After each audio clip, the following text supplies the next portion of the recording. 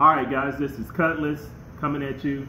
I wanted to taste this today. This Crittenden's Cut Above, Bottled in Bond. I picked this up, I believe on Thursday in South Haven from Divine Wine and Spirits, so a shout out to Josh, the owner. Amazing guy, really friendly.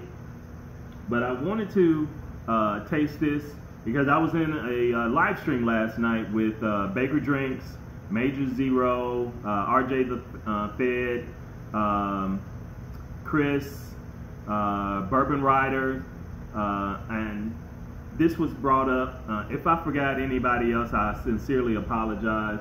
But this was brought up and it was talked about, and so I knew I had a bottle and I wanted to taste it and kind of let everyone know how I felt about this bottle. And I had to pick this up. This is a Mississippi product. I'm a Mississippi boy, so I had to get this to see what it was all about. And I had seen it on Bruzel as well.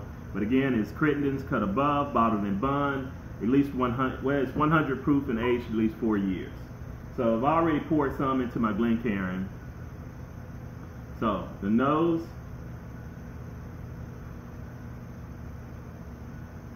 no sweetness on the nose. There I have no vanilla, no caramel, none at all. There's some oak, a little spice coming off, very little. Kind of like a smoky oakiness, smoky oak. I don't think there's a smoky oakiness. Smoky oak. All right, let's try the palate.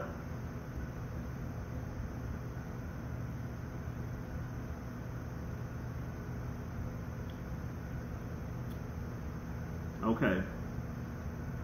The notes that I did not get, and man, that is a long finish. The notes that I did not get on the nose, the caramel and the vanilla, are there on the palate. They are definitely there. And that oakiness as well, but the oak is not off-throwing. It doesn't intrude and mess up the drink. This is really good. I believe the owner's name is Matt Crittenden. He did an awesome job with this. This is awesome. I would definitely love to try the single barrel double oaked.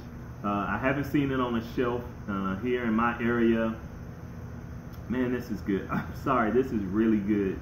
So all those guys that were on the live stream last night, Baker Drinks, Major Zero, Chris, Bourbon Rider, RJ the Fed, I believe Rusty Lugnuts was on there as well. Please make sure you get a bottle of this. Do not pass this bottle up. This is a definite buy. I will buy this again. The only reason I may not buy this again if I see the double oak on the shelf next to it and I still have this bottle sitting on the shelf unfinished, that may be the only reason why. Or if I just had to make a choice between the two, I'm going for the double oak because I really want to try that. But this, man, I'm usually a high proof guy. I like things around that 110, 115, even up to that 130 mark. But sitting at 100 proof, this is an awesome drink. Man, any time of the day, I'm planning to enjoy a cigar with it. The Casa Fernandez 2014 Aniversario. This is pretty old school. They changed their name to Aganorsa Leaf. If you're familiar with that, they make the Supreme Leaf. They've done some rebranding. They don't even have this look anymore. So this is pretty old school. I plan to enjoy this today along with this drink.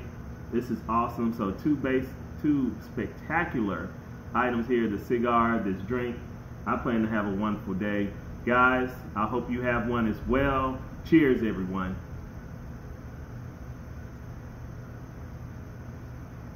Man, this is good.